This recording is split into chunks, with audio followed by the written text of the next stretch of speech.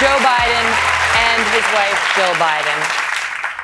One of the things that jumped out to me to the book is how humbling the whole experience was for you. You know, here you are, this man of immense power in our country and in the world. And you write about this Christmas list that you made all of them put together every year. And this is from November 20th, 2014. You write, I pulled out my diary and started to write. I did have one big item for my own Christmas list that year, but I was keeping it to myself. Just home from Nantucket. I pray we have another year together in 2015. Beau, Beau, Beau, Beau. Even powerful men can come to realize their limitations when it comes to cancer. Well, look, I'll bet you if I ask in the audience, how many of you have had a family member yourself diagnosed with cancer? Wow. Wow. So you know, and it's a terrible disease. It uses every tool in the toolkit to take you down, and it levels everybody. I mean, it's you know, our prayer was, both of us the whole time, was you know, that we'd have, look, it gets down to, as you all know, it gets down to days and weeks and months. You're not hoping for ever. You're just trying to get by the next thing. And so we both very much were hoping that we get one more Christmas, one more holiday, one more Thanksgiving. And but we knew things were getting tougher. It was getting harder for him. He never let it show. The radiation and the chemo had done some damage. It also done some good, but also does damage. And so it was just about, it was all about Beau, the whole family. Tell us about the rosary beads on your wrist. Well, Beau wore these. Hunt got these for Beau and me, and at Our Lady of Guadalupe down in Mexico. And I had visited there, and we all wore them. I'm a practicing Catholic. Beau was a devout Catholic as well, and it was more. Both of us found solace in the elements of the church. So it's almost like meditation for us. And so I have not taken off the rosary Beau was wearing when he passed since then, but it's my connection with him. And I'm not trying to be, I'm not preaching, I'm not talking about, it's not even about religion per se, it's about the connection. And it just always makes me feel good. I know he's with me, just touching it. Eventually, on May 30th, the entry in your journal read as follows, 7:51 p.m. It happened. I recorded in my diary, you write, my God, my boy, my beautiful boy. Did the two of you get a chance to say goodbye? Yeah, we did. Yep. Yes, we did. We spent a lot of time, and his children and his nieces and nephews, the whole family was there, and we got a chance to, those of you who've been through it, you know, it's a privilege to be able to just let them know. Just let them know. Excuse me. We were right there by, you know, all of us in the hospital room for days and days and days, and just holding him. But look, it's he was the first one. The reason we said the book is titled "Promise Me, Dad." I mean, Beau was always worried about everybody else, and the promise Beau made me make was, he looked at me, he'd say when he wanted to make a point, he'd say, "Look at me, Dad. Look at me." He said, "I'm going to be all right no matter what happens, Dad. But promise me, promise me, promise me you will be." What he meant by that, he knew we'd take care of the family, but he wanted to make sure that I didn't withdraw from the things that animated my life, my whole life. When you promised it in the moment, did you believe you could live up to it? I wasn't sure. I hope he's proud of me now.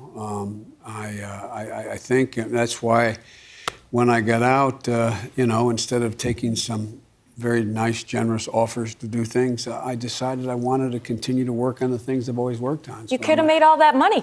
Well, actually... You could finally make the money. No, but by the way, we're doing fine compared to what we've ever done before. Sure, I hope you got a good deal on this book. Well, actually, they were, from our perspective, very generous. But, you know, I'm a professor at Penn. I have a foreign policy school there. I have a domestic policy school at Delaware. Jill and I are keeping the Cancer Foundation going, the Biden Cancer Initiative. And we have Beau was a great protector, and I really mean this, nationally, a great protector of abused children. That was his passion. So that is an amazing list of projects on which the Bidens are working. Yes. But of course, there is only one project in which the world is interested in whether you are working on next. And that is the 2020 race, and we will pick it up there when we come back with former Vice President Joe Biden.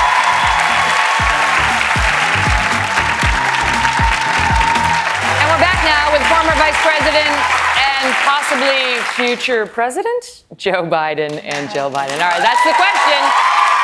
I know you say, not right now, I'm not sure. And I know Beau and Hunter both wanted you to run. Are you getting any closer? Getting any closer? No. Look, the reason Hunt said it best, Hunt afterwards said, Dad, if we run, it will give the family purpose. We've always been best under pressure, Dad.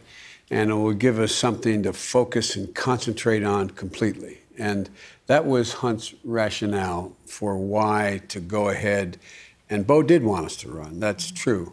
But I just, you know, you shouldn't run unless you can look at all of you and give your whole heart, soul, and say, you have all my attention. And one of the things we learned, and you know, Megyn, a lot of people here know, the second year is usually tougher than the first year. At least that was my experience in the first loss. And so I knew we weren't ready, number one. Number two, the best way to say it, and I give you my word as a Biden, if the Lord came down and sat here and said, look, the nomination is yours if you accept it now, I would say no, not now. Why? Because I'm not ready. There's so much more to do in terms of this finishing this book, finishing the ability to try to win back the House of Representatives.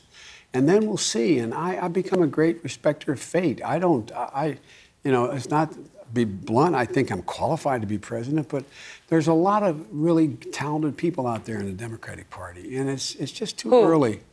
Well, once I start to name people, but the most talent you saw is there's this resurgence of so many women and men going out for the first time and getting engaged. Let me just ask you, I know you don't want to name names, but does it rhyme with Maury Hooker? Well, by the way, any names at all? No, there are a whole lot. You know? All right, wait. Let me put it this way. Okay, Jill, let me ask you: would you be prepared for this, for another presidential run? There have been two that didn't work out, you know, perfectly in the family. I always have felt that Joe would make a great president. Always.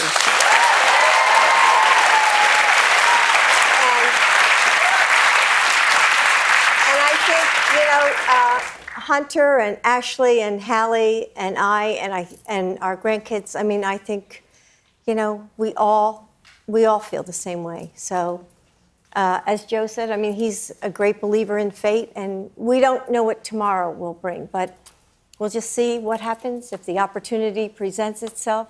I think you'd have one great man here. We're gonna hold the vice president over for another block, but before I let you go, Dr. Biden, how do you think Melania Trump is doing as our first lady? I think she's doing a great job. I really do. She has grace. She shows poise.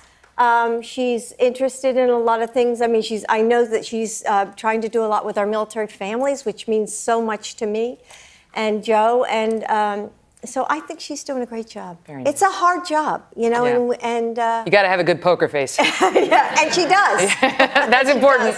And she does. I learned what it was like to be a political wife, sitting behind Barack at the State of the Union. When I knew exactly what I was going to say, and I knew the speech, and I managed to make sure I got it right. Smile, nod your head, look adoringly. Cow eyes. All right. Thank you both, Dr. Jill Biden. Thank you for being here. Thanks.